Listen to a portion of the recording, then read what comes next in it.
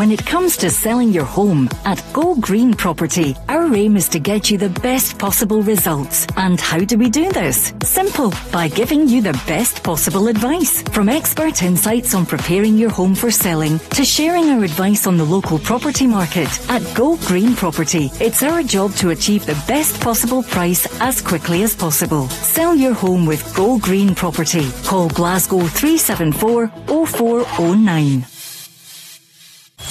The Go Radio Football Show with Go Green Property, offering expert advice on preparing your home for the market. Let's go! Good evening. Brendan Rodgers has been handed a 2-match ban, one of them suspended, following his incompetence comments following Celtic's defeat at Hearts a few weeks ago. That means he'll miss this weekend against Livingston, but he'll be in the dugout for the game at Rangers on the 7th of April. With us a former Rangers star, Jamie Murphy, and a late substitute today because John Hartson is poorly.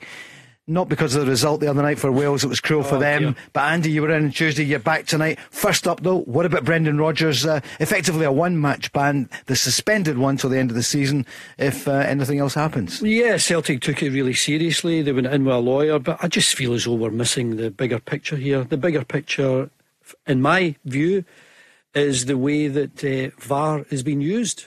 It's got, whether Brendan Rodgers is in the dugout or not, it's almost immaterial. You're hearing, Motherwell, Kilmarnock, Hibs, Hearts, Celtic in that game, and surely every club has got an issue with the way VAR is being handled, the ridiculous interpretation, the lack of consistency in the application of some of the laws of the game. I think that's the bigger story. Celtic are accepting it, they're not going to complain. I think if it was a 2-match ban, immediately he would miss the game with Rangers, and that could have been, we heard Peter Grant saying last night on the programme, there could be all sorts of conspiracy theories about why he would not be in the dugout. That has cleared the way, that's not going to be an issue now. Yeah, you'll never get away from conspiracy theories in Glasgow, and you'll maybe get one next week. But no, I thought the bigger story was, the refereeing in that game, the actual on-field refereeing, giving Celtic a penalty was bad enough. That was a ridiculous decision, but everything else I thought was okay. And it was the VAR ref that caught all the headlines, and it's caught all the headlines far too often. You hear it from almost every manager, and yet everyone seems to be buying into it, and I'm just amazed that they're all putting up with it. Yes, Stuart Kettlewell in the news today, he's called for serious talks between his club Motherwell and match officials and other clubs after being left in the dark over 2 VAR calls against Aberdeen, and 2 calls that could have meant they lost. They did lose the game and they could have been top 6, whereas they're unlikely to be there. It's tough. Jamie, you're at Ayr United now, so VAR is not an issue for you normally, but what do you think about it? Are you surprised the clubs don't come together to say, where's the light touch that we were promised, and it doesn't seem to be the case? Yeah, I think that's the way forward. The clubs have got to get together and go to the SFA and say, look, we're not happy with this. It's costing us points on a Saturday, it's costing people wins, it's costing people money, so something has to be done. But I think that's the only way that things are going to change. After the international the other night, Andy, you were on just beforehand, great build up with Stephen McGinn, but we didn't see that coming, did we? No, I thought we played ever so well for 60, 70 minutes against Holland, and then we were really poor. Always awful against Northern Ireland, and to be fair to them, they played it like a cup final. They were steaming into tackles, they were giving it everything, and they had a game plan that worked for them, but our record in friendlies is just awful. So roll on the important games in the summer. Yeah, I was glad to hear that. We've won 15 out of 21 qualifying games, as you know, and we've only won 2 out of 19 friendlies. You do say then, well, why bother? But I know you have to play, and you want to give them game time together. Yeah, that's a good thing about the Nations League that's came in. It's made all the games competitive. You can tell us a bit more on it, other than just, when you play a friendly, as much as it's your country, it's not going to be top level performances, I don't think. I think you need that competition. You need something to play for, which they haven't had over the last couple of games. It's still disappointing results, but that's one of the reasons why. What's happening with John Lundstrom? Any insight? We know that the Turkish club Trabzonspor are in for him. They're in for Barisic as well. Apparently, it's been mooted in recent weeks. Is he on his way over there? And John Lundstrom's been one of the standouts this season. I think Rangers will be looking to keep him as much as he can. You know, money and everything comes into play, but he's probably been the standout performer for me since Clement's came into the club. He's one that kind of holds the middle of the pitch for Rangers. He lets others go forward. He does a bit of everything. So I think if you want to improve as Rangers, you want to keep players like John Lundstram around. Not the easiest one to say, I find, Trabzonspor. I'm hoping He's done no bad. That's terrible. Let's get a big Rangers fan on the line. It's Paul. Paul, good evening. Evening, Paul. Evening, guys. Thanks for letting me on your show tonight. Pleasure. Hi, Paul. Hiya. I was just throwing my tuppence worth in there, just obviously Go on. tuning into the show today, hearing it about the outcome for the Brendan Rodgers trial, or whatever you want to call it. I just, from my point of view, I've probably talked about blue tinted specs on, I'll admit that, right? But from my point of view, you kind of look at it as an easy way out for the SFA, right? We'll basically give him 50-50 here. We'll give him the one match suspended, but with no disrespect to Livingston, that's a game that, okay, you missed that game, but you're back for the big one at the Old Firm. I mean, you're as well as just, in my view, just not give him any ban. I mean, it's a waste of time. But I do hope that you talk about VAR and consistency. I hope there's consistency with comments from managers. And I don't just mean Philippe Clement and that. Any other manager that says the same as what Brendan said, that they said the word incompetent, which is apparently against the SFA rulebook.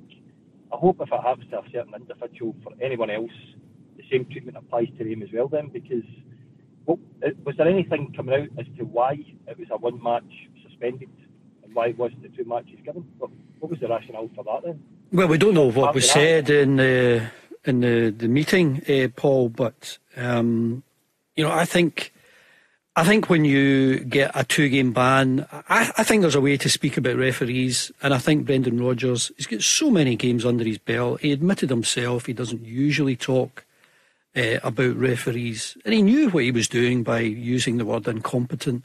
And the rule applies to inferring incompetence, inferring some sort of bias, and that will get you a ban. So if any other manager was to use those words, I'm sure they would get the same punishment. But I don't know. I mean, the SFA should not be standing for either Celtic or Rangers throwing referees under the bus. And when Rangers did it with Willie Collum and Celtic did it with John Beaton, if you're the SFA, the first thing you should do is, as soon as possible, get Willie Collum on a Rangers game. As soon as possible, get John Beaton on a Celtic game.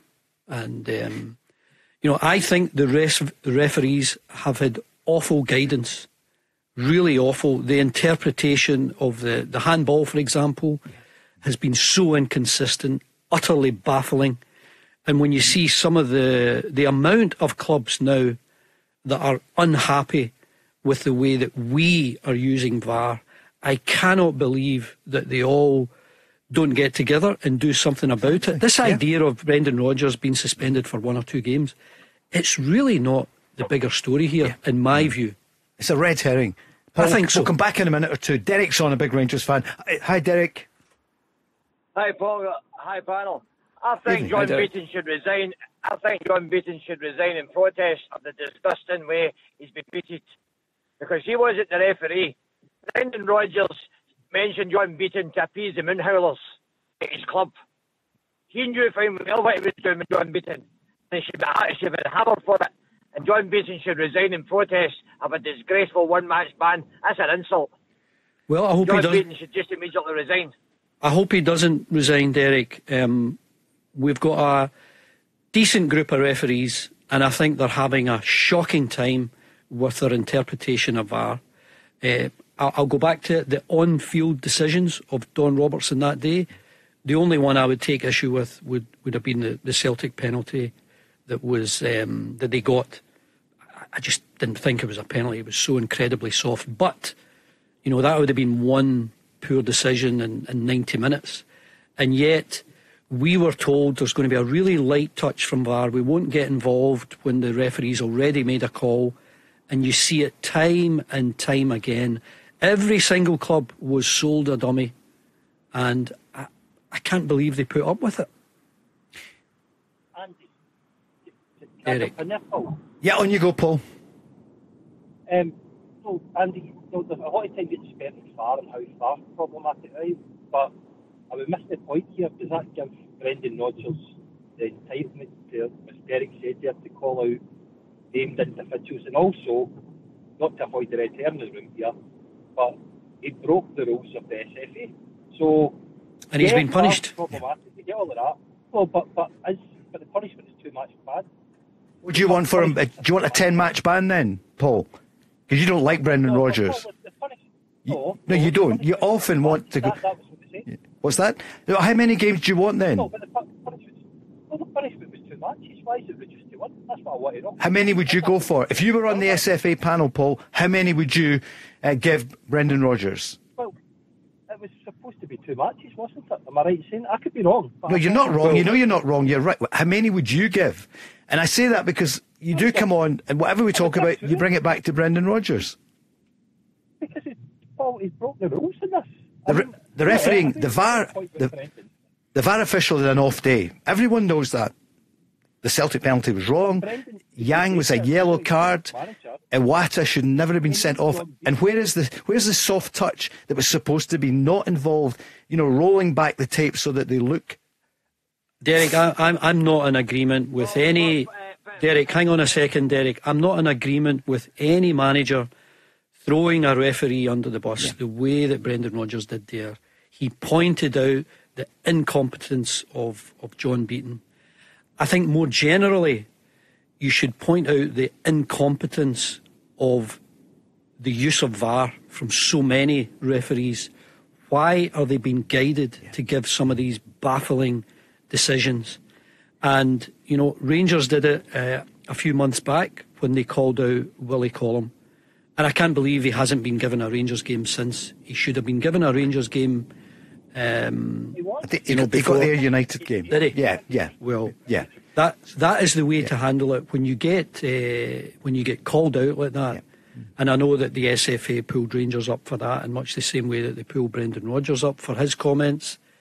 We need to get a better place. Look at every single club talking about VAR, being unhappy with it. That is the bigger picture in my view, and not whether Brendan Rodgers gets to sit out 1, 2 or whatever, how many games. I'm going to stick up for the SFA here and say that that's a couple of times they've handed out suspended bans, so I don't feel like this is just targeting Brendan Rodgers. But I think the Scottish FA is doing what they can, and they've done it a few times. Caldwell, Robbie Neilson, they've both had suspended bans as well, so I don't think this can be put down to just a Rangers Celtic thing. Good bit of insight there. Paul, Derek. Paul, you says VAR had a shocker that day.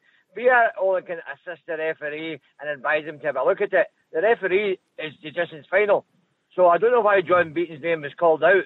Is it because he's allegedly a Rangers supporter? You think that's why he mentioned his name on purpose? Absolutely not. I don't think that comes into anyone's... Well, I would hope that wouldn't come into anyone's thinking in the SFA. And, you know, as much as we like to slag referees or people like to have comments on them, I definitely don't think there's any bias in any referees in Scotland. No, I think it would be pretty easy to see. Yeah.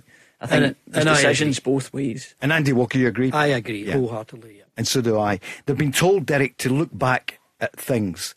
It was supposed to be, Andy, you were there, what was it? Clear and obvious errors. That wasn't a clear and obvious error. Minimum interference, maximum benefit, a light touch, whatever way you want to describe it. We won't get involved if it's just a case of a different opinion. What we're going to clear up is sometimes, occasionally, my God, you've got that decision so badly wrong. Go over and have another look at it. And yet we are creating more controversy. We are looking for ways to disallow goals. We are looking for ways to send players off. I can't believe we're all, when I say we, all the clubs, I can't believe they are all accepting this guidance that the referees have been given and how to use VAR. Right, guys, thanks for the call. Laurie's on as well. Derek, you're still there. Laurie, good evening. Hi, good evening, panel. I think the big issue here has to be VAR. That should be, under scrutiny. callers on here, I'm not going to personalise things, looking to exact retribution against Brendan Rodgers because they're Rangers fans. The same individuals were conspicuously silent by their absence when Rangers Football Club insisted and demanded that Wally Collum be exempted from officiating at their games. So let's not reduce this to tribalism and parochialism. Yeah. Let's look at the big picture. Laurie, you're dead right. That is the bigger picture. And we're hearing it again from Stuart Kettlewell tonight. I mean, he made, I thought, some really serious comments after the game against Aberdeen. And yet apparently they've been left in the dark over those two calls. They're no further forward. They haven't had any dialogue as far as we know. And he's not the only one. I've spoken to managers at Hearts and Hibs post-match interviews, absolutely scathing about VAR. Derek McInnes has done it at Kilmarnock, Dave Martindale at Livingston. This is not good. And unless you address it, I mean, we're getting into the final weeks of the season, the real business end of the season. I think you're looking at a case where it's pretty much nailed on that we're going to have a shocking decision that may well have a huge bearing on a relegation, European or title issue. We're just seeing the Awata moment on telly just now on Sky. And Jamie, when you look at it, IFAB are throwing everybody under the bus by changing the handball rules over recent years, because nobody knows exactly when it should be a penalty or where it shouldn't. It's accidental, or whether you're trying to gain an advantage. Again, it comes down to the interpretation of the rules. Like you said, they've changed that many times. It's hard to kind of keep up with what they're saying, what the new rules are. And if it's hard for us to keep up, I'm sure it's hard for the referees sometimes to keep up. So, and I get the point you were saying, but when teams start bringing out statements on referees, I'm not a fan. The football should be played out in the pitch. Yeah. I get that the referee has a bearing on the game, but it's not the full bearing on the game. So I think there's a bit of appeasing fans when you put a statement out there to make it look like you're really, really annoyed with the decision, but you've got to be disappointed in your own performance if you lose a game, first and foremost. Yeah. And Andy, John Beaton is being put under pressure by whoever it is that's telling them to look back for these things, because the referee thought, take whichever one you want. It was a yellow card, let's say, for Yang. Why did they go back? He must be getting told, look for every single possible thing. Yeah. Listen, I think one of the important things here is transparency. Yeah. And if we can, I mean, referees will do a job every week, but they can't keep going back to it every week if they keep making absolute howlers. I mean, down south, you will get horrible mistakes, but the following week, they're not doing any of the big games. There's an accountability there. All the refs want to do the big games. They want to be in the Scottish Premiership, and there is no accountability. You can do whatever you want, and we've already seen pictures of referees who clearly have been like the rabbit caught in the headlights. They don't want to make a decision. I'll wait until VAR tell me what to do. That's unacceptable. Laurie, final thought?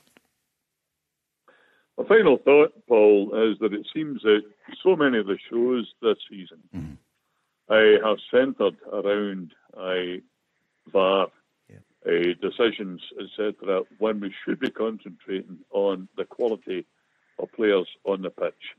And I think it's sad, it's regrettable. I am not a fan of VAR. It has stymied the game, it has detracted and demeaned the game. And I think that we should take a serious look at VAR and where we go going forward. Thanks, Laurie. Thanks, Paul. And thanks also to Derek, who were on. Celtic have issued a statement in the last few moments. Clearly, we are disappointed with the outcome of today's hearing, although we will accept the panel's decision. The manager appeared at the hearing today and his defence was presented robustly and thoroughly. Like many other clubs, this is Celtic's statement, say we will continue to press for the highest standards in relation to the VAR process in Scottish football. I mean, but to be clear, we know that people are trying to do their best, you know, the referees, the VAR officials. I think from the top there isn't strong enough leadership, strong enough guidance. That's true.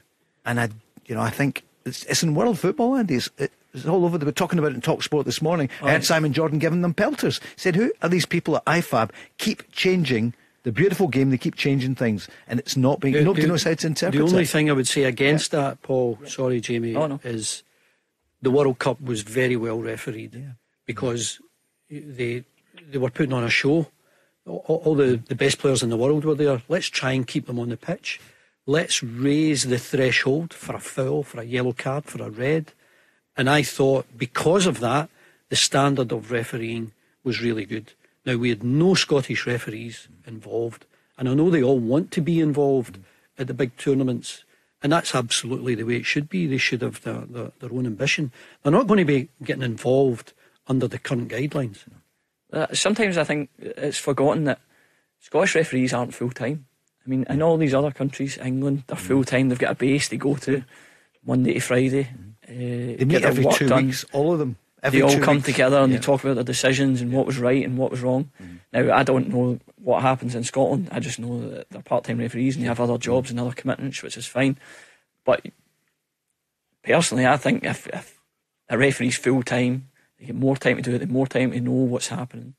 It would definitely improve the standard of refereeing in Scotland. Quick break and then we're back on. The lines are red hot tonight. The Go Radio Football Show with Go Green Property. Get in touch with the team and they'll offer expert advice on effectively presenting your property. Let's go! Going back on the lines, the news that Brendan Rodgers has got a 2-match ban, one of them suspended, so he will miss Livingston against Celtic this Sunday. Rangers play Hibs on Saturday. There's a full card this weekend. It's back to the domestic football, and don't we know it, the calls are going crazy. Going to Justin in a moment or two, but Connor, you've been waiting in Cumbernauld. Good evening. Hi, good evening, Paul. And, hello there. Gents, how you doing? Good, thanks. So, what's on your mind tonight? Yeah, well, listen, firstly, I just want to say in the Brendan Rodgers touchline ban, I like to think I'm a fair person when I come on here, and I actually think that the SFA made the right decision today. I think it's a great thing to do because, the first thing to remember is it is a 2-game ban. It's a 1-game immediate ban, 1 is suspended, and that means if he breaches again, that ban automatically kicks in, and he can obviously still then be brought up for that breach as well. So, it still does kind of prevent him, you'd think, from going on and doing that again, certainly this season. But also, I think you've got to look at the wider picture, in that the SFA have obviously had a delicate balance to try and meet here, and I don't readily defend them, but if they had handed him an immediate 2-match ban or a 3 or 4-match ban, and he's banned for the Old Firm next week at Ibrox and other games, the uproar and the tension and the heat that they'd have created by doing that, it just wouldn't have been a good thing to do. It would have poured petrol over the fire that doesn't need, and all the different narratives could have been spun. Yeah. And I think what they've done is they've taken a more sensible and balanced approach. It still does, punish him, if you will, for what he did, because I think what he said was wrong, and sort of puts that leash on him for the remainder of the season unless he wants to serve the other ban. And I think it sort of ticks the boxes in that aspect. Look, is he lucky? Yes, because I think on another day, if it hadn't been that game next week, who knows, he might have had the immediate 2-match ban. But ultimately, given the circumstances, I can't say that it's not the right decision. Jamie Murphy? Yeah, I'm with you. I think common sense has prevailed. We've got probably the biggest game of the league season coming up in a couple of weeks, and you want your managers of both teams on the sideline. You want both teams performing at their best. It's our game. We want to promote it to the rest of the world who's probably going to be watching. So we want to make it as good as possible. So I think, he's been suspended the 1 game. It's enough. We move on. We get ready for the next week. Connor, I'll come back to you. Justin's on as well, a Rangers fan. Hi, Justin. Hi, guys. How you doing? Yeah, good, thanks. What's on your mind? Is it on this? Yeah, it is a bit of both. It is now, after kind of listening to the last call. I would ask a question of the guys.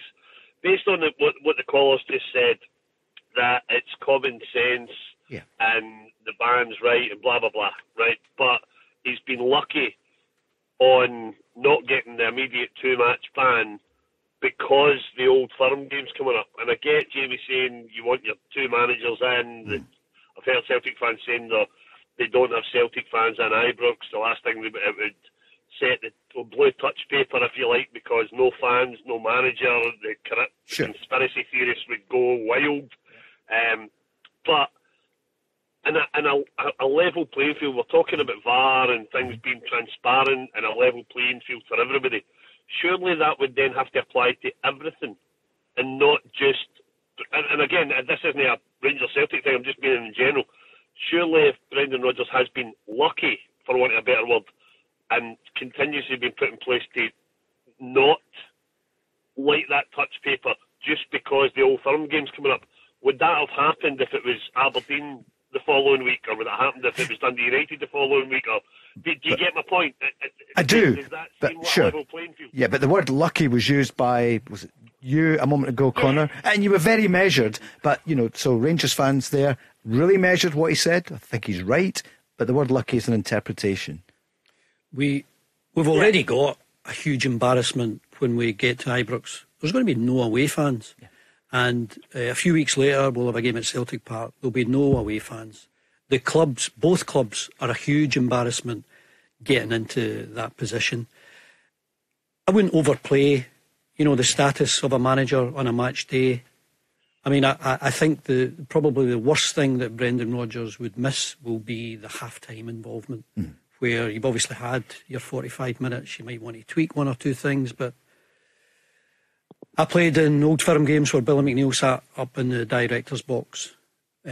All the work that we had done in preparation for the game was done during the week. We didn't really need to look over.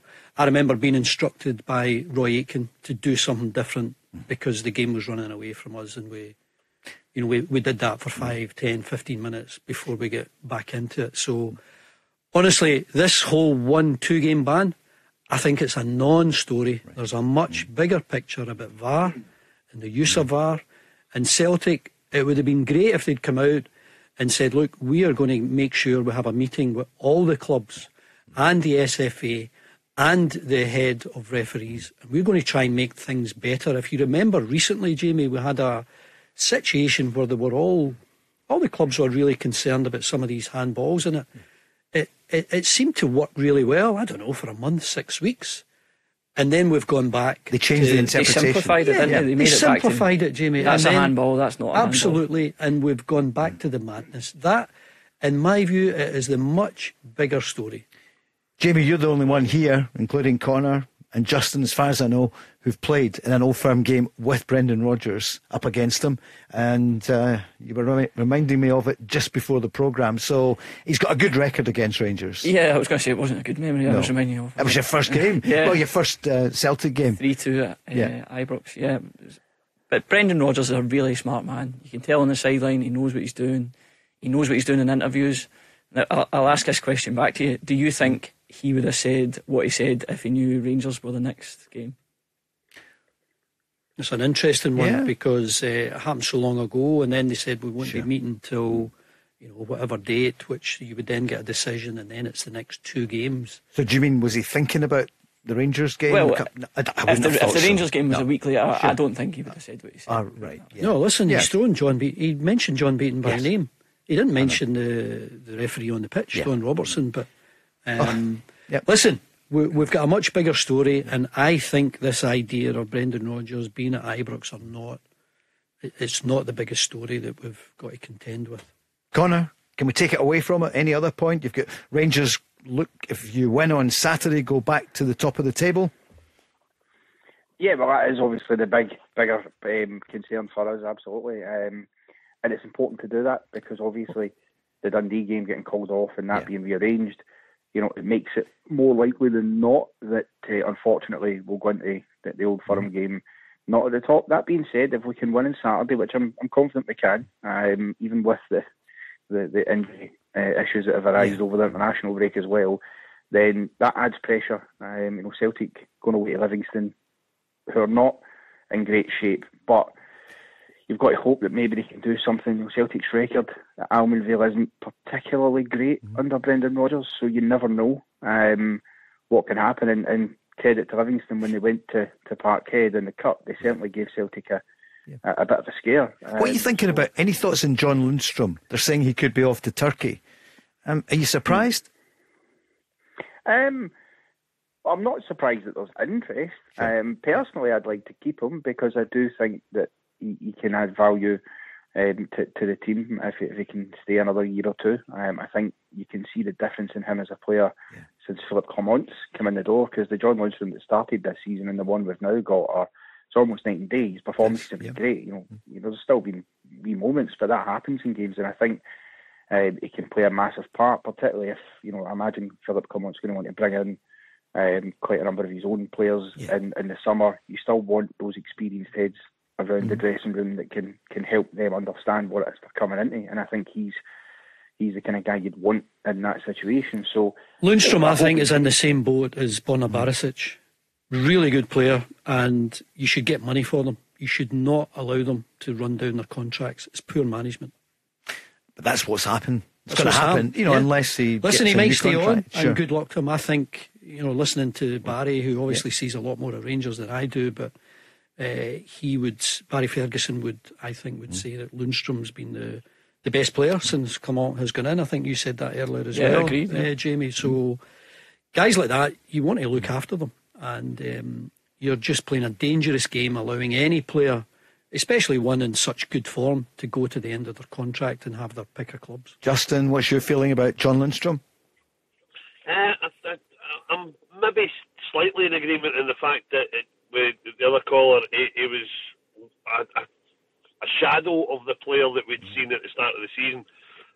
I think it's not surprising that he's coming to the end of his contract and all of a sudden he's turned into, a midfield general and covering every blade of the grass over the last few months, but he's still prone to errors. I think he gets a wee bit carried away with where he sits sometimes, which can be problematic when he loses the ball. But very much in agreement. We've already lost Kent away for no money, which was a big investment for Rangers. Yeah, we get years out of him, but we get no money back from him. Lost Morelos for nothing, two our biggest players. I think, if we get the right money for Lundstrom, I don't think he's irreplaceable. I think at the moment the thing that impresses me about Clement is he doesn't seem to get emotionally attached. And the last thing I would want to do is, from a fan's point of view, is get emotionally attached to players in the way we maybe used to, players finishing their careers at Rangers or that kind of thing, or the old firm. I think if there's a value there for the player, and we need to move on. We constantly need to improve. Jimmy?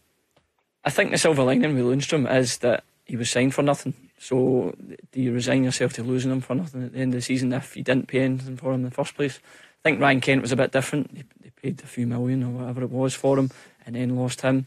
But I think you can forgive the club for this one, although I do think that he would help Rangers next year and possibly the year after that. Andy, common sense there, I think, from Connor. Connor, any final thought from you? No, I agree with the point about finances. Obviously, if you get a decent amount of money, then you've got to take it, because we have, to be fair, missed out on a number of players in the last few years, particularly under Ross Wilson, who we didn't get really any money for because those contracts were allowed to run down, and that's not necessarily a sound business model. So obviously we need to make sure that we're cautious in it. And listen, obviously the best way to ensure that you get good finances is to win the league, because there's a massive pot of money at the end of that rainbow if you can get to the finish line. So that's the concentration, obviously. But I'm sure come the summer we'll see a fair bit of movement, because it will be the first proper chance that Clement has had to really assert himself on the squad and bring in his players. Andy, it is going to be fascinating the next 6 weeks, 2 months. Two top managers, Philippe Clement, Brendan Rodgers, and the tactical nous, the motivation. Yeah, and Connor, I think, makes a good point about Philippe Clement having an opportunity to really cement his place as the Rangers manager, shaping up his own team. It's another transfer window. And it remains to be seen what they will have to spend. Clearly, the difference, if you actually win the title, that will give them a much bigger budget than obviously if they don't. The riches on offer for this title, it's never been as high and that's why everyone is on tenterhooks for it. Justin, thanks so much for the call. You too, Connor. 0808 17 17 700. The Go Radio Football Show with Go Green Property. Start a new career as an estate agent. Call 0141 374 0409. Let's go! It's Paul Cooney, Jamie Murphy and Andy Walker. Two blades, of course, because both spent quite a time at Sheffield United. Huge weekend in England as well, not least Man City against Arsenal. Brilliant. Top of the one of not Liverpool. Sadly, the Blades look as though they're going to be relegated. I don't think they'll make it. It's been a tough season. Just a bridge too far, wasn't it? That step up too much, and they'll get the parachute payments and try and come back again next season. They're a real yo-yo club at the moment. They're up and they're down, so hopefully they can get back down and get back up. Chris Wilder, would you keep him? Yeah, he's came in halfway through the season. It's been too difficult for them to stay up this year, so hopefully he gets another chance next year. He's got a track record of taking them out of the Championship, hasn't he, back up to the Premiership. Your game this weekend, Jamie, disappointing you lost last weekend from your point of view, 2-1, but big game this weekend. Yeah, Friday night football. One of the good things about playing in the Championship, so hopefully we can get that win, push us back up the table. Against Airdrie tomorrow night, but you're at home, of course, and well done Airdrie winning the cup. Really pleased for Callum Gallagher, who's one of the players there. He's a good friend of my son's, and he's been in and out of the team, but he's got a good number of goals and a great experience always just to get a trophy. I see Nathan Patterson, Scotland fullback, ex-Rangers at Everton.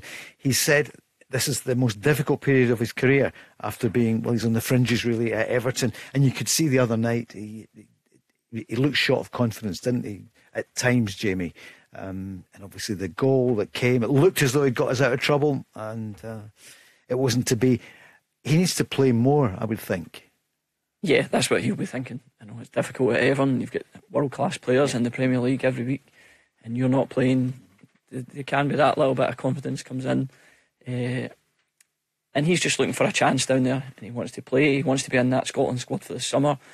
Making a mistake the other night doesn't help that, but I think he's done enough over the past couple of years to be included in that squad. I think he's got a lot to offer, and I think maybe the best bet was get away from Everton, go and play at whatever club. He could easily, I'm sure, go out on loan and get his game back. You know, when he first broke into the Rangers team, he was exciting, things were happening, he was energetic.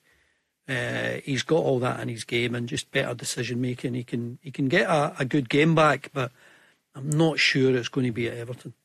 And I see Lewis Ferguson saying that it's so tough getting into the midfield at the moment. We know he's on fire in Italy. We all know the story, but the competition for places is so tight. Were you surprised, Andy, that he didn't play from the start? Well, I thought he would have got a bit more game time in the two games, in much the same way as I thought maybe one of the other goalkeepers might have got a bit of game time. But you have to credit Stevie Clarke and what he's done for Scotland, and if he's already in the zone for the Euros kicking off in the summer, who knows what's going to happen in the friendlies with Gibraltar and Finland. But he might just be in the zone, and he's concentrating on the players that will start the game against Germany. I think Ferguson made a little bit of difference when he came on in the game the other night. Got a lot to offer. He's got a bit about him. He's doing well at the time. And like we're just talking about Patterson not having confidence, he obviously does have the confidence.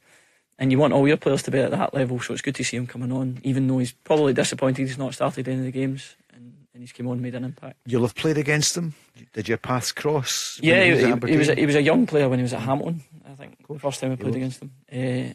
And you can tell when you look at someone on the pitch or you're playing against them that they're a half decent player, and they've still got a little bit to go. Obviously at that time I think he was maybe 18 playing for Hamilton, but you know the potential was there, and he's gone on to fulfil that. Yeah, I remember him at Hamilton as well, Paul, and it was a good spot from Aberdeen just to go and pick him up. And Derek McInnes, I think, maybe developed his game. He became really important for Aberdeen. He was a goal scoring midfield player, and he's gone on to take it a step further. So all credit to him.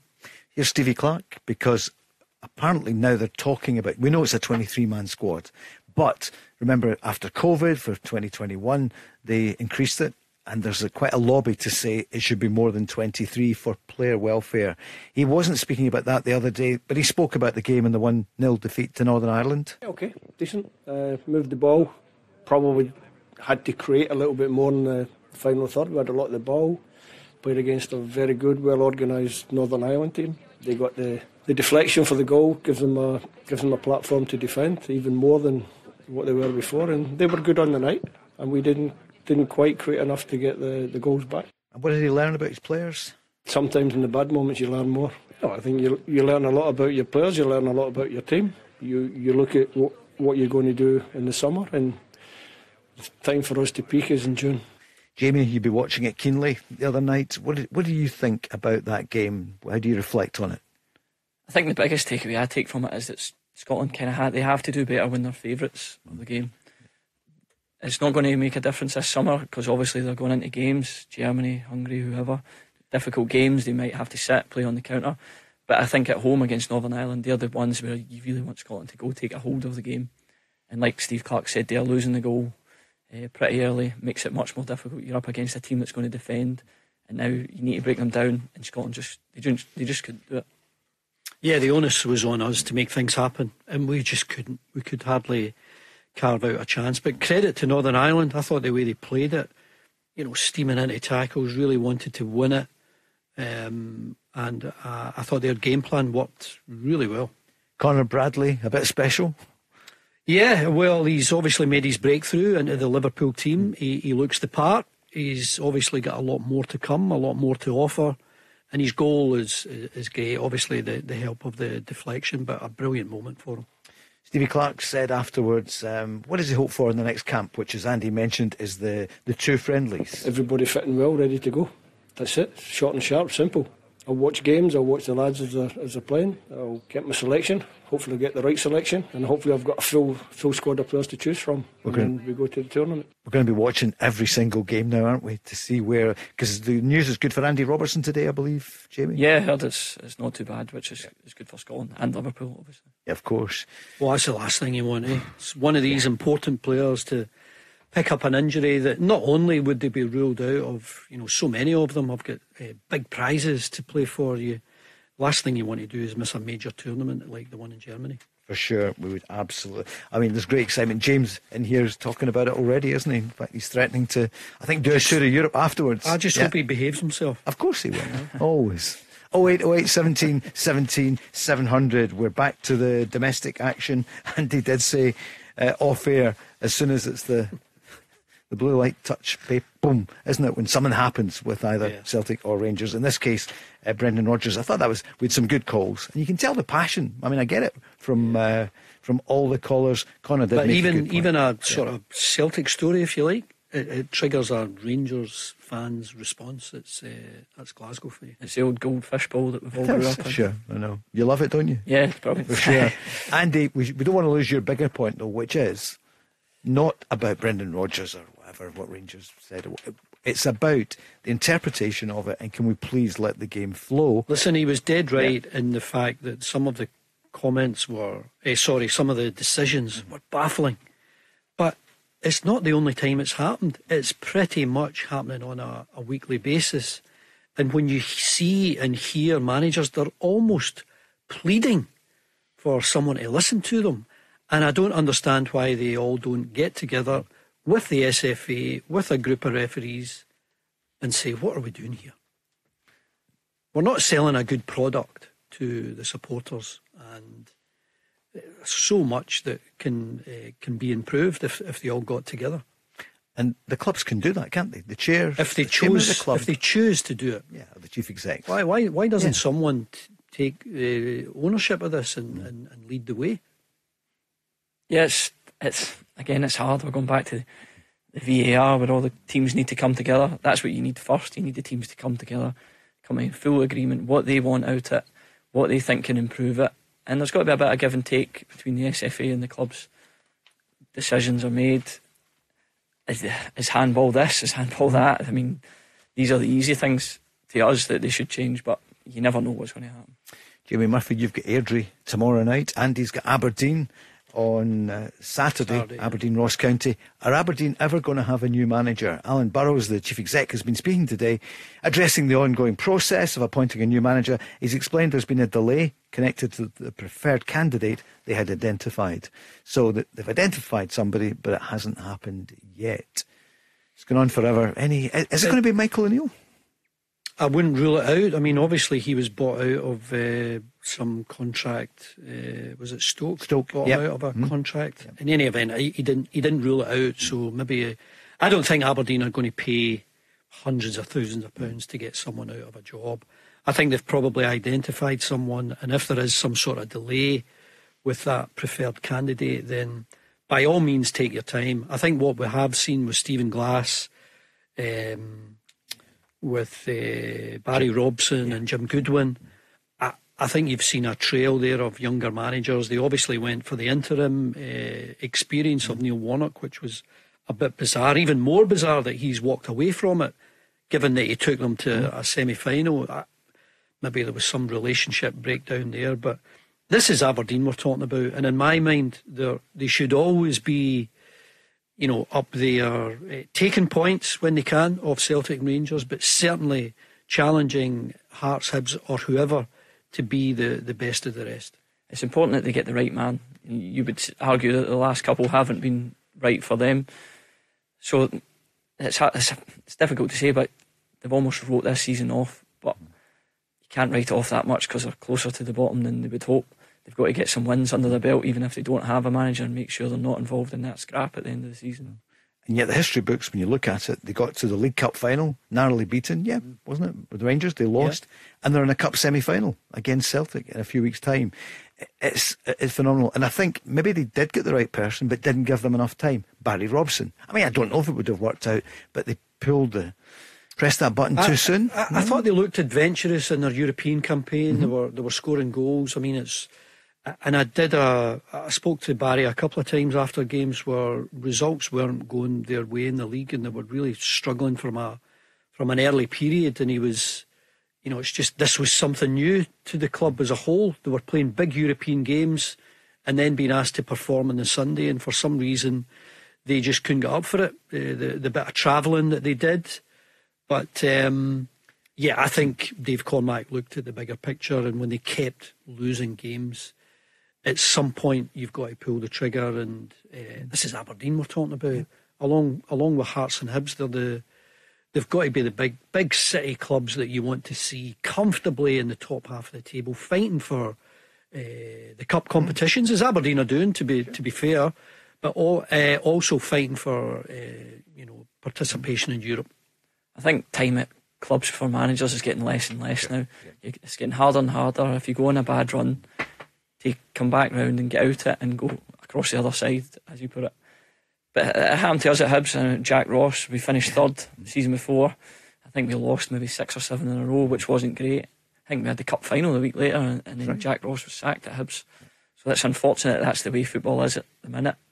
Are they still a big club, Aberdeen? Are they still a big club, Jamie? Oh, absolutely, yeah. I think because we remember them. If you ask anyone, especially up in Aberdeen, they still regard themselves as top 3, and they want to be there. But the problem is, Hearts, Hibs, they all think they should be top 3 as well. In a different world now, Jamie, where, I mean, years ago used to be pressure from the media, just television, newspapers. Now social media dominates everyone's thoughts, and you can be swayed by the opinion of hundreds of teenagers.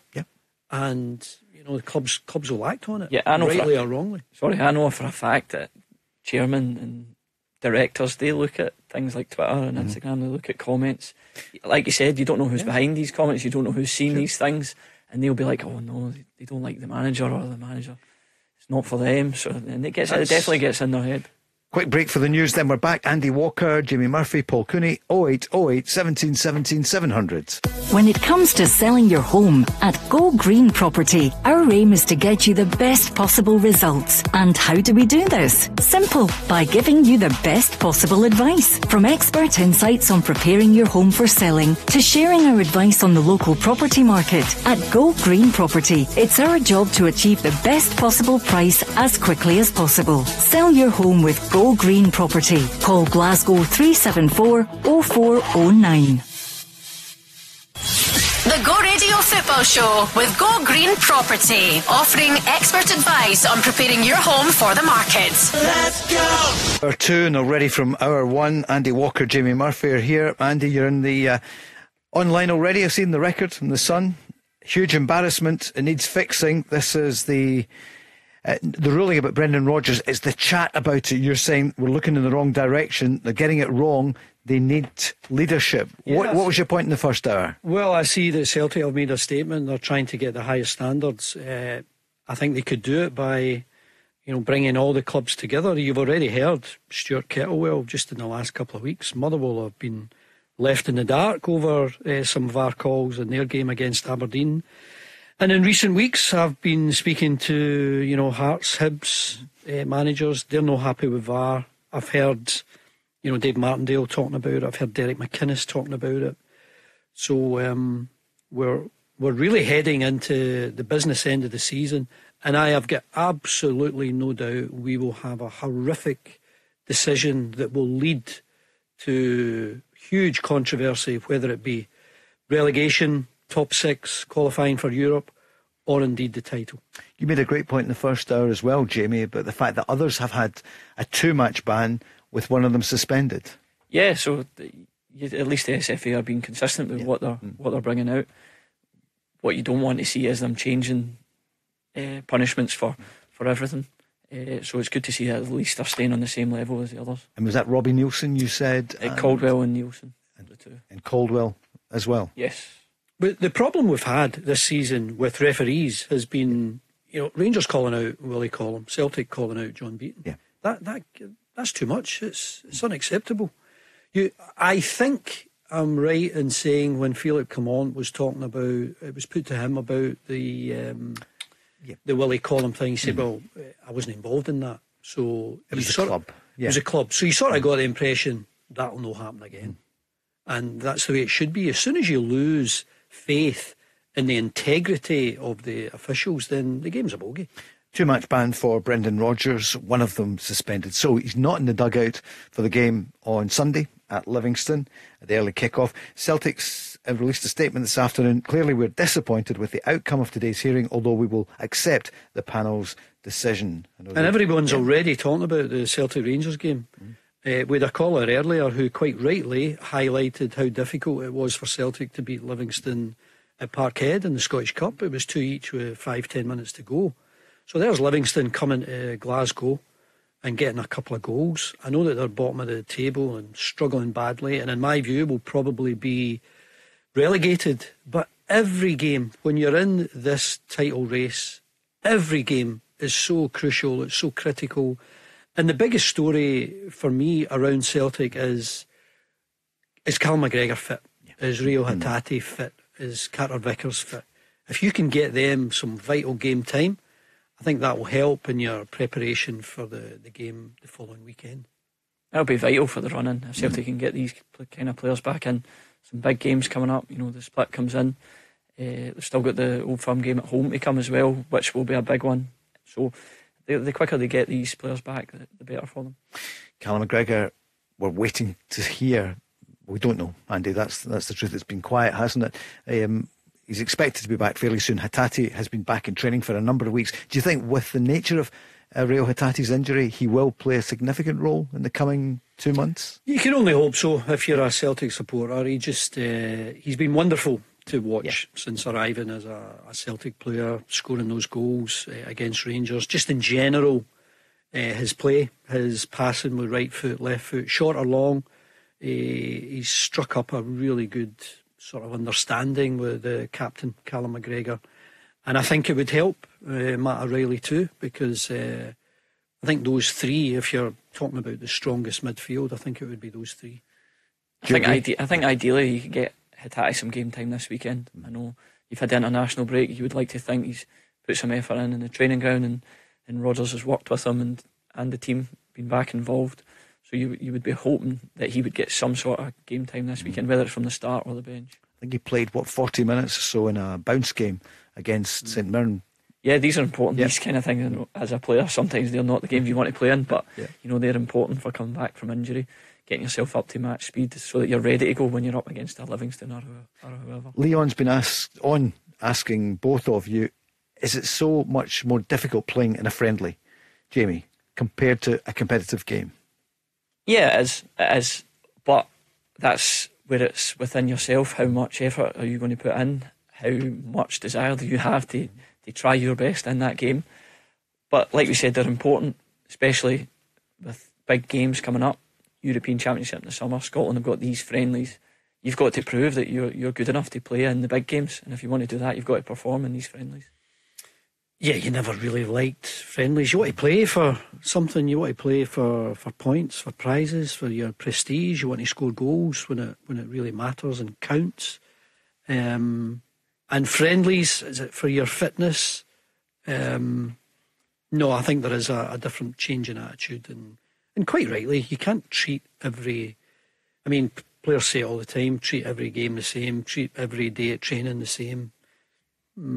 Not sure about that. Yeah, it must be different. If you're playing, in a league game, a cup game, or whatever, it has to be different. Oh, without a doubt. Yeah. I mean, pre-season, for example. I've had pre-seasons where I've lost every pre-season friendly, and then you go out and you're brilliant on the first day of the season, and then I've had it the other way around where you've been brilliant in the pre-season, win all the friendlies, and then lose the first game of the season. So it is completely different, the competitive edge of a league game. Andy, we were asking during the international break, your favourite player, midfielder in Scotland, a Scottish player in the last 20, 30 years. Yeah, I think when you reach the level that Paul Lambert reached, going to, I remember Paul coming on as a sub for St Mirren at Motherwell, and he was a sort of winger at the time. Yep. And then, of course, he goes to Motherwell some years later. He makes that remarkable move when no one really wanted him, and he went to Germany. And he's a Champions League winner. Phenomenal story, isn't it? Phenomenal story. So to then come back and be part of such a successful Celtic team, he's got to be in the top 2 or 3. You were saying that the other night, so we're throwing it at you, Jamie, but I know you listen most nights after training when you can. Who would you say? Yeah. Well, it's easy to say as he's part of the Go Radio team, but Barry Ferguson was always one that growing up that you looked up to.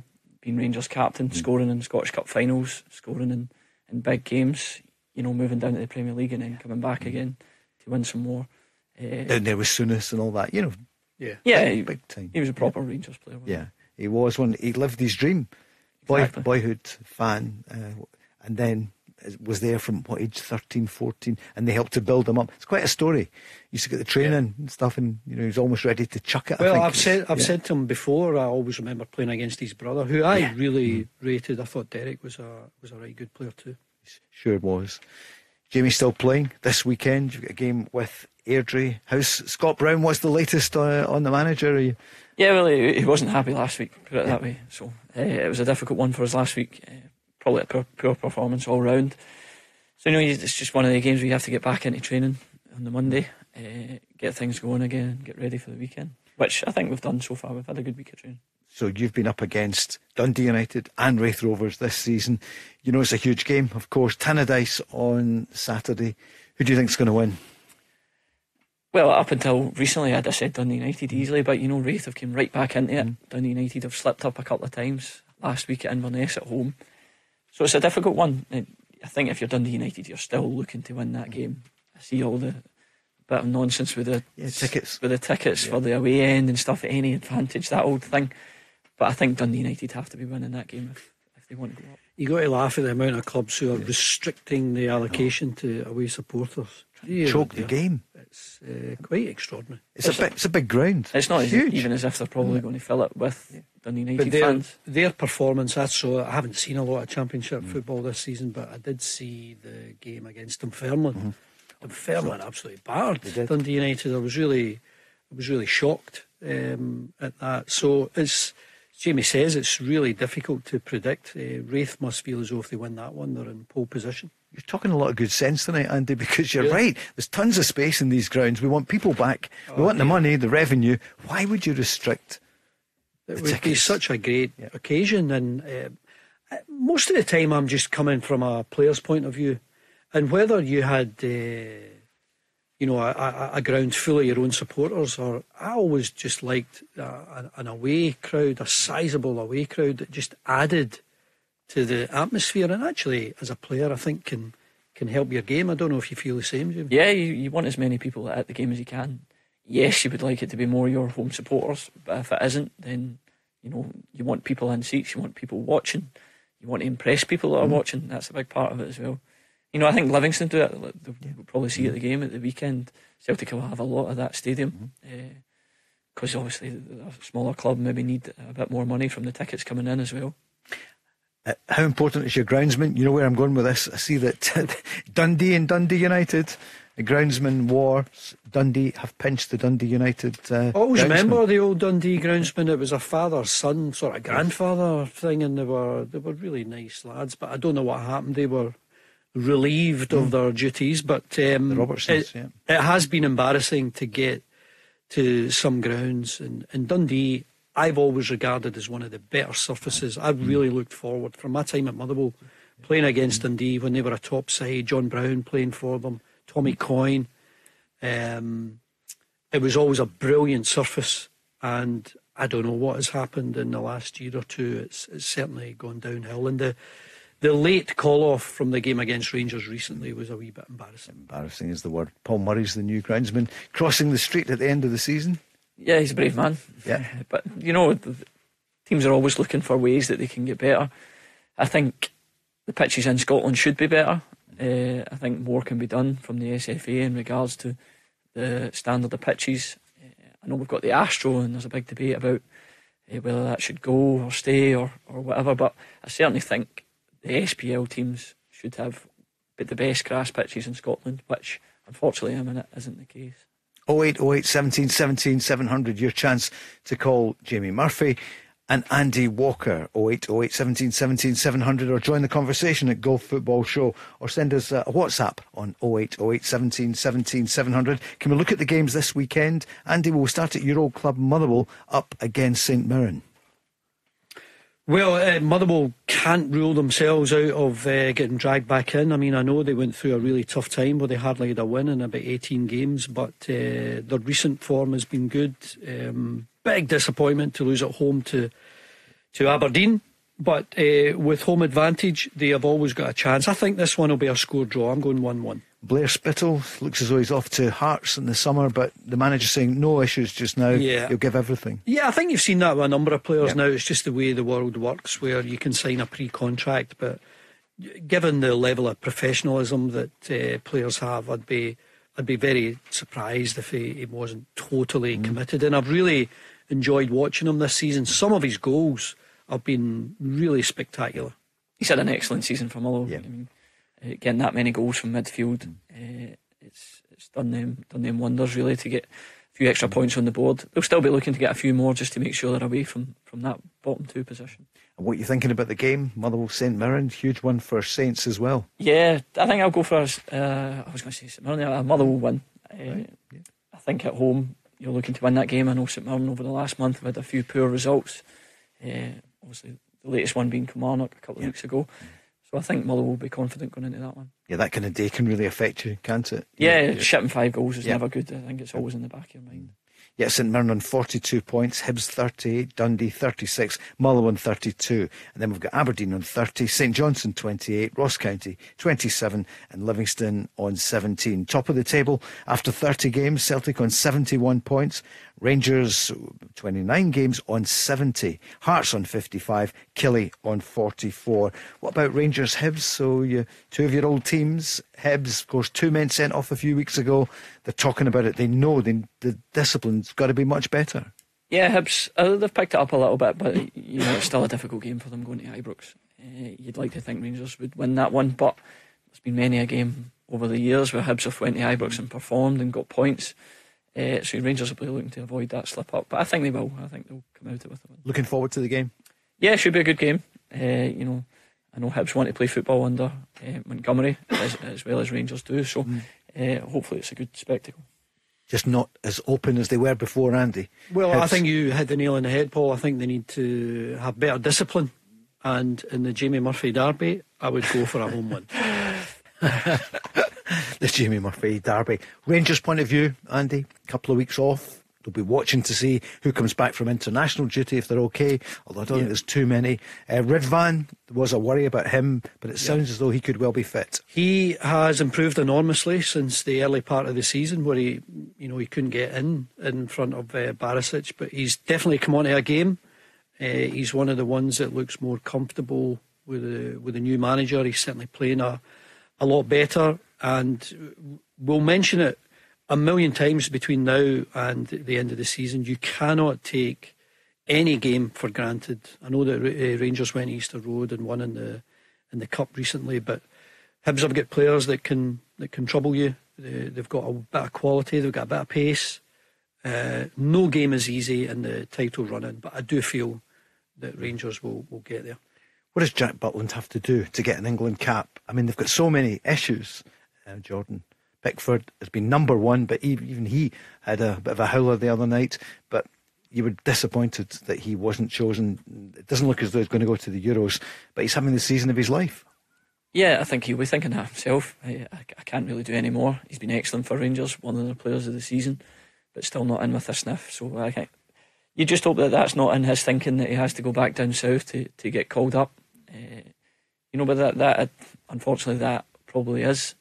I know Rangers will want to keep him as much as they can and try and persuade him that he can get in the England squad from being up here and performing well. He's been brilliant, hasn't he?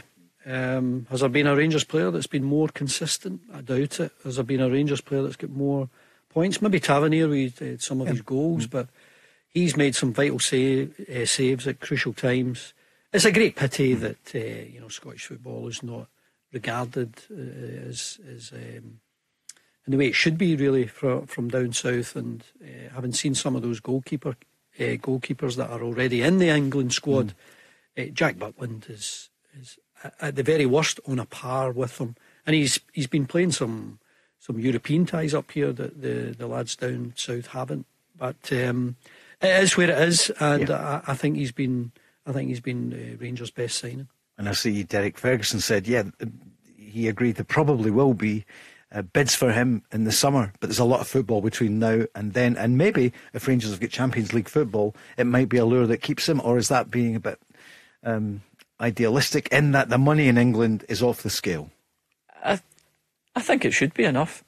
Players want to play at the highest level in Champions League. It's the highest level that you can get in club football, so I'm sure that will come into his mind. So that's another little reason why Rangers should be hoping to get there. I think as a club as well, you've also got to look at a business decision, and if you can get really good money for Jack Butland, then that's good business to bring him up here for pretty much nothing and sell him on for if it was a big profit, and then you would need to rely on your recruitment staff to go and get someone who can do a similar job. And Rangers need to learn how to do that. Celtic have been doing it for years. They've had huge players, hugely popular players, and you sell them for a big profit and you move on. I know that a lot of Celtic fans think this is not the way to go about your business when you want to make a bit of an impact in Europe, but Celtic's business model has worked for them.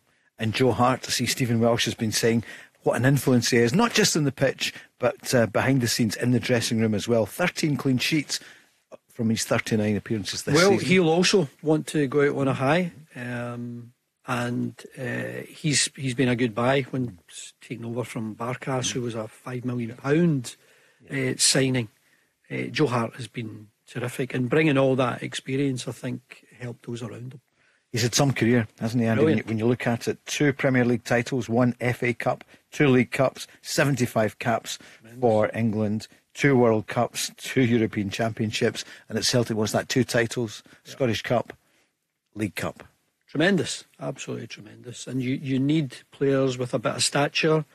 You need players with a bit of presence. You need players, goalkeepers, you need them to make, at Celtic, more often than not, you are watching the game, but when you are called into action, you need to be ready, you need to be strong enough to make a big save at an important time. 2 League Cups, wasn't it? Time flies so quickly, Jamie.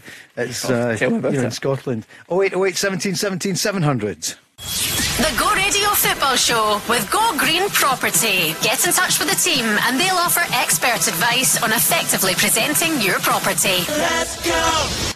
This time tomorrow night, it's going to be Barry Ferguson who'll be here and Mark Guidi tonight. We're in the company of Scottish international player Andy Walker and former, I'm not going to do them all, Sheffield United, Partick Thistle, Rangers, Hibs, Motherwell, Borussia Dortmund. I made that one up there. So many clubs. What was your favourite time apart from Rangers, Jamie Murphy? Because we're just getting to know you in the last few weeks. So away from Rangers, which was your boyhood club. Yep. I think it's probably Sheffield United in terms of playing my best football, enjoying it more under Nigel Clough, having a good time with my teammates. Definitely the period at Sheffield United. But I think the most successful time was Brighton. Obviously, winning promotion.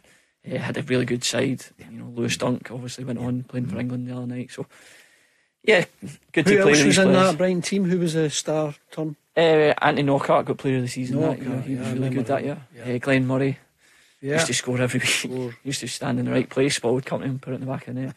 And what was that like, getting promotion to the biggest and best probably league in the world? Yeah, it was surreal. I'd say it's something as a kid you dream of playing in the Premier League. And to finally get there, I've played this game for a long time and you put in the effort and, sometimes, not all the time, it gets recognised with trophies and all these kind of things. Andy, great day. Away from your time at Celtic, we've known you for a number of years. Sheffield United is a club that you've got a special place. Yeah, I really enjoyed my time there. Howard Kendall was our manager who won one of the last English winners of the top flight of English football, but he was pretty unique. He had a good assistant in Viv Busby, and he had a great habit of signing good players. And when Howard came in, we were struggling at the bottom of the table, and we ended up just finishing outside of the playoffs. And then the next season, when he had a full pre-season with us, we finished in the playoffs and lost at Wembley, which was a tough one. But I think Howard already knew that he was going to go back to Everton, and I don't know if that affected his focus or whatever. It was a brilliant goal with David Hopkin, who put one in the top corner with pretty much the last kick of the ball. So it was a dramatic winner.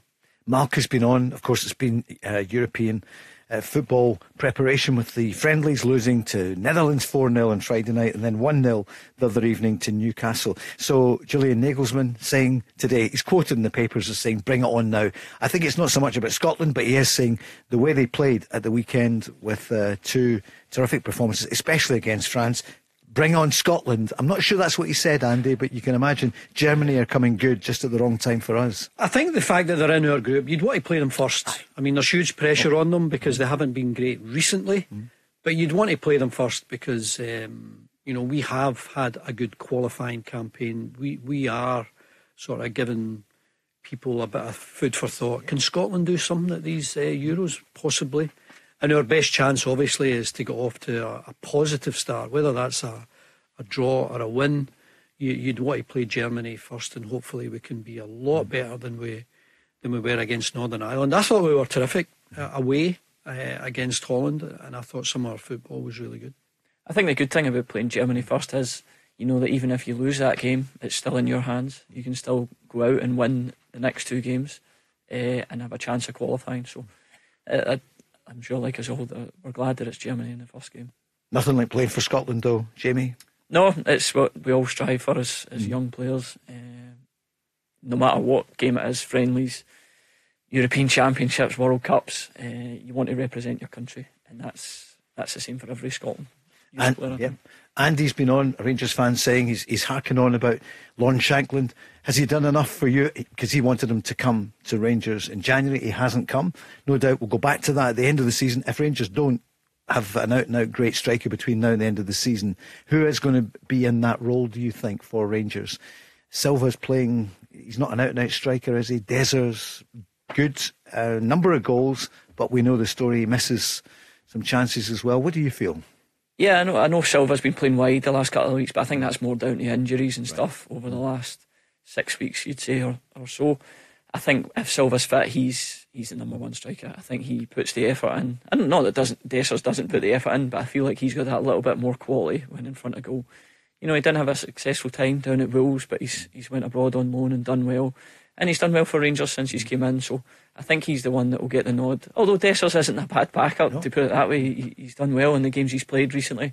He had a slow start, as did a lot of kind of Michael Beale signings, but he's brought himself more back into the fold over the last couple of months. I think it is a fair sort of comment to make that Rangers need an out-and-out goal scorer. I mean, they had one in Morelos, and then obviously he lost his focus, he lost his way, but when Steven Gerrard had a grip of him and he was lean and he was hungry and scoring goals against pretty much everyone, what a centre forward he was for Rangers. And they haven't got that at the moment, and I'm not sure they will get it out of Dessers. So I think that's certainly an area where Philippe Clement could strengthen in the summer. And of course it depends, his spending power will be reflected whether Rangers win the title or not. You know, I've had an ex-manager say that you live and die by how good your strikers are. So I think that's pretty apt. I think if Rangers strikers are on form towards the end of the season, that they'll go on and win the league. And the same with Celtic. If Celtic's strikers get goals at big times, then they'll go on and win it. So it's finely balanced. Was it ominous for you, Jamie, if you're wearing your Rangers hat, which I'm asking you to do, looking at Kyogo the other week in the St Johnstone game? Yeah, you know how dangerous Kyogo is. He's shown that. Maybe not as much this year, but last year he was terrific. So, as you said, with the Rangers hat on, you're hoping that doesn't come out between now and the end of the season. But there is a good chance it will, and I think it will go right down to the wire. Striking position for Celtic. Well, Kyogo's the one who did it earlier this season at Ibrox. I'm sure he would get the nod again because he's done it before. Just the energy that he has, and maybe a bit of the fear factor for Rangers, because here's a guy who you really need to watch because he's got such a good record. The goal he scored at Parkhead in the New Year game was right out the top drawer. This is something he's capable of. That one at Parkhead was with his left foot. The one at Ibrox earlier this season was his right. Both of them stunning finishes. So I would be really surprised if he's not in from the start. And Adam Ida, of course. How would you assess his first few months, Andy? He's got goals, couple of penalties, of course, that really endeared him to the Celtic support with the pressure at Easter Road. And then he got a couple of goals at Motherwell, where he started the game, and the style of his header, the aggression in that headed goal, that was something that you haven't seen since maybe Giakoumakis in his heyday. Someone who could be really physical and go and attack it. But that was a pretty special goal, and then obviously to get that late winner, he's maybe got something. But if you're going to Ibrox next week, no matter what happens this weekend, it would be Kyogo for me to start the game. I think it's pretty obvious Rodgers likes that striker with a big physical presence. I think that's why he's brought Ida in. I know some Celtic fans weren't happy bringing him in, wasn't playing at Norwich at the time. But I think he's proved his worth. He's come in, scored a couple of big goals, a couple of winners. But like Andy said, I think that goal from Kyogo, I know it's a bit of time ago now, but that goal from Kyogo in the other Old Firm game in the season, it shows the quality he's got, and that could change the game in these kind of games. One of these goals from outside the area, somebody come up with something special. So I think he's the one for that. There's only £40 million at stake in the next couple of months. It's absolutely massive, not a lot, isn't it? It's phenomenal. And then the fallout from whoever loses, just the general business they've done, the VAR, the whole VAR experience. That will. Let's hope we're not talking VAR. Let's hope it's. You don't want a title or a relegation to be decided by VAR. That's the last thing. The best team win. Well, it's going to be some running. I fear VAR will be involved. Oh, no. Hopefully we'll see. What about Tom Lawrence? What are you thinking on him? He's been really good, particularly the last couple of months. The big European games. He's done well against Benfica both times. he got the goal down at Kilmarnock to win the game.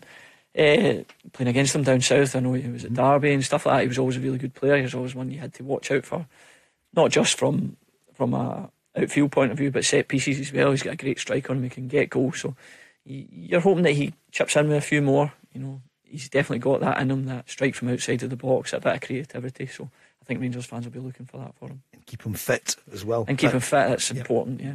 Definitely. Andy, what do you I like him. The goal against Benfica was lovely, and his early sort of Rangers career, I remember he scored a brilliant header, was at Easter Road. He just showed up really well, and he's done so many good things at Derby. You keep him fit, he's a really good option, whether he plays from the start or someone who can come on and change the game in your favour.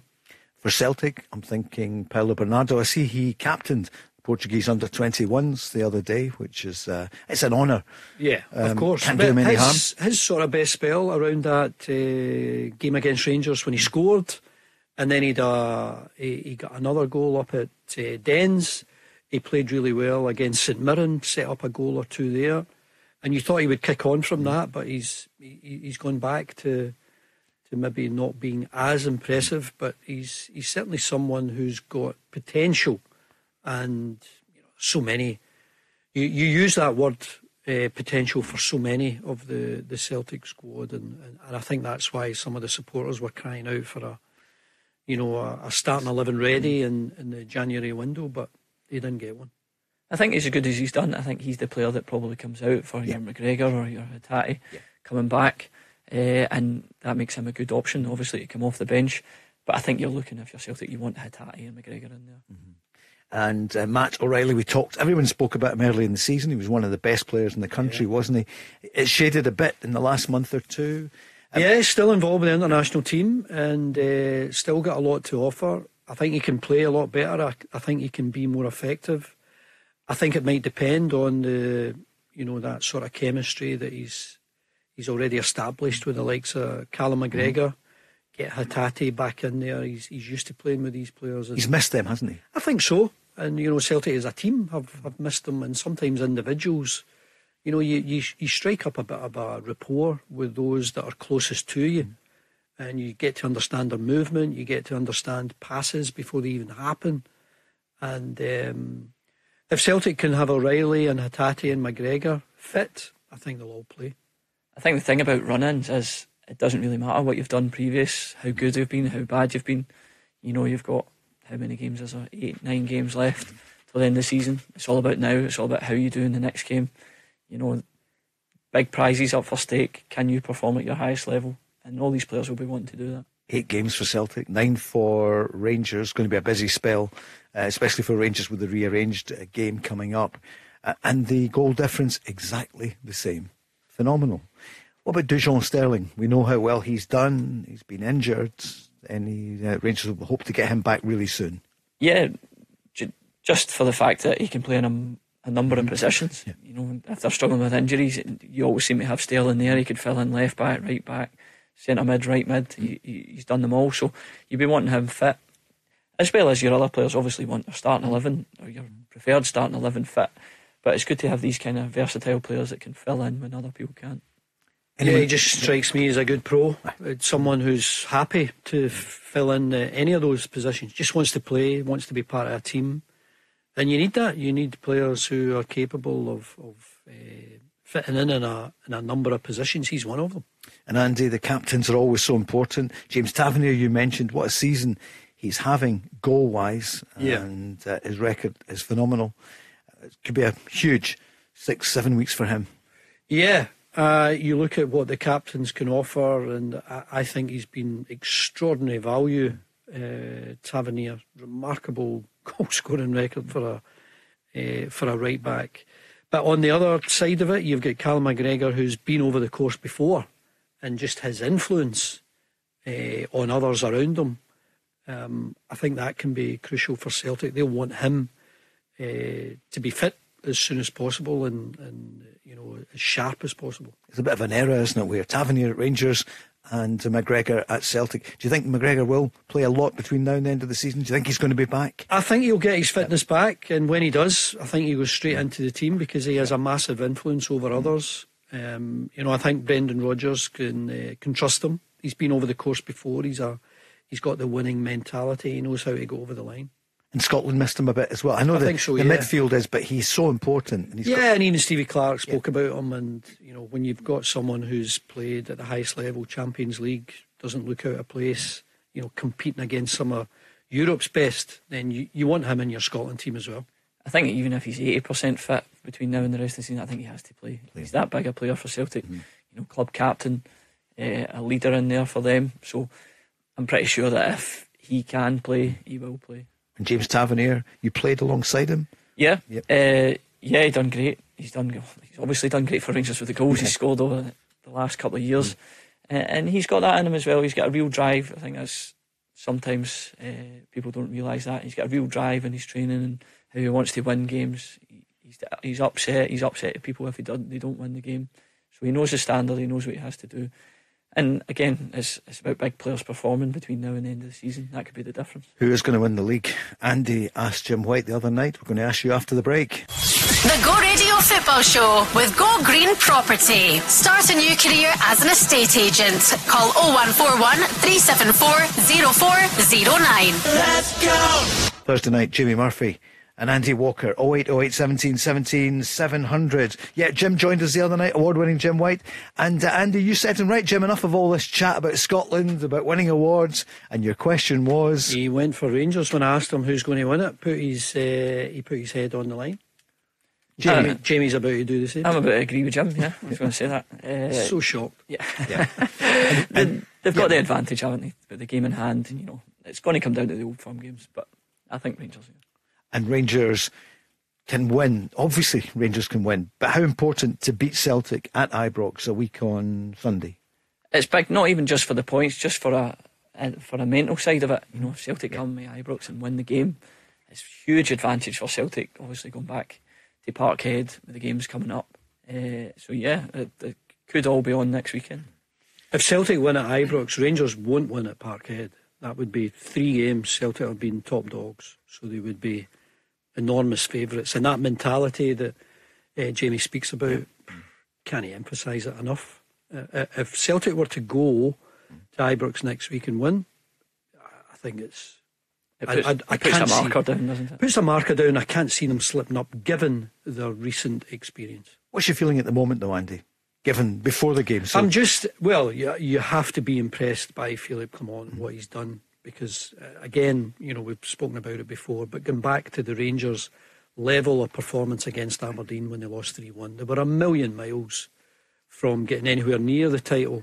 So for a new manager to come in and go on the run that he did and play the kind of football that they're doing and getting everyone believing, and he's getting the supporters believing, and for Celtic to be, I just think they were a bit careless, but they could have done a lot better, I think, in the January window. Chose not to, which I think is a huge gamble. But it's the fact that it's up for grabs and we're 9-10 games away from it. That's all credit to Rangers taking advantage of those slip-ups that Celtic have had. I think a month ago, if you were looking at it, Rangers were winning games very easily and Celtic were having a really difficult time, struggling to score, drawing games that they should have won. But now it seems to have come out of that and it's levelled off a little bit. Yeah. Rangers losing at home to Motherwell has put it right back in there, so that it's back to being close to even again.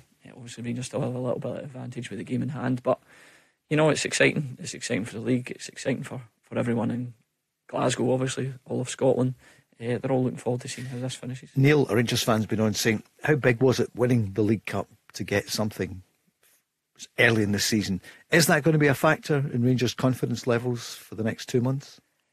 I don't personally think so, no. I think you're delighted at the time you've won the league. Yeah, you can say for the rest of the season that they've won the League Cup, but that won't be the trophy that they desperately want. They desperately want the league title. So until they get that, they won't fully be happy. I know you want to win both cups. It's a big thing in Scotland to do that. But I think if you ask them before the start of the season, I think the SPL is the one that they really want to go for. I don't think anyone will speak about it, and nor should they. I mean, I'm sure they'll be asked by one or two journalists, but there's only one team that can do the treble, and that would be Rangers. So that would be truly remarkable for Philippe Clement. And that's what makes it such a big title. The fact that we all know the riches available, the new Champions League format, the excitement that brings. And if Celtic were to win it, it would push them even further and further away from Rangers in terms of their finance, although sometimes you feel as though Celtic don't take advantage of that financial muscle. Money in the bank hasn't been everything, has it, this season? This season for Celtic, where the momentum they had. Can you imagine Rangers walk away with the title and Celtic come out with a balance sheet? Dear oh dear. Yeah, there's you thought Celtic maybe in the January window would have spent a little bit more, but the fact is that they haven't. They're obviously confident enough in their squad, or the board haven't given them money, either one. Or they couldn't get who they wanted. Yeah, exactly. So you're both going into the end of the season with chances. Shall we look at the games then for this weekend? Can we start with your game, Andy? Aberdeen against Ross County. They've got to do it, Aberdeen. They've got to do it. They've got the players, I think. I've seen them play some really good football, especially some of their European games. But we're now down to a stage where there's a real worry amongst the Aberdeen support that they could, if Ross County come and get all 3 points, there's a real fear factor that Aberdeen could get sucked into. I don't think they won't go down automatically, but they could absolutely, alongside St Johnstone, be fighting for this playoff spot. That would be it'd be unthinkable. So I do think they'll be able to handle the pressure on Saturday and get all 3 points. Because otherwise, if they get nothing, then Ross County join them on 30 points. Yeah. And if St Johnstone win, which we'll come to shortly, what do you reckon, Pittodrie? We're talking about them, a big club and all the rest of it. Can they win against Ross County? Oh yeah, they can win, but the way they've performed recently hasn't been good. Ross County are probably looking at that game thinking, if we've got any thoughts of staying up, we've got to go there and put a performance in and try and win that game. But like Andy, I think Aberdeen should have too much for them. It's a big game. We spoke earlier about them maybe writing this season off, but they certainly can't write this one off. What about St Johnstone Dundee? There's no love lost there, is there, between the fans traditionally, so it's a derby. Who do you think's going to win? I hope St Johnstone come out of that one, former team. Hopefully they do well. Dundee United have been doing really well this year. At the start of the season when they lost a lot of their players, you were thinking that they would go straight back down, but they've done excellent to be around the top six. And I think it's just getting to that time of year where the teams at the bottom know that they have to win. There's no other option, so I feel that's one that St Johnstone have to win. Dundee have got some players back, but still some injuries as well. They have. They've been great. Yeah. Just disappointing. The game against Rangers was off, but just what they've done over the course of the season and threatening to be a top six club after getting promotion, very commendable. But you're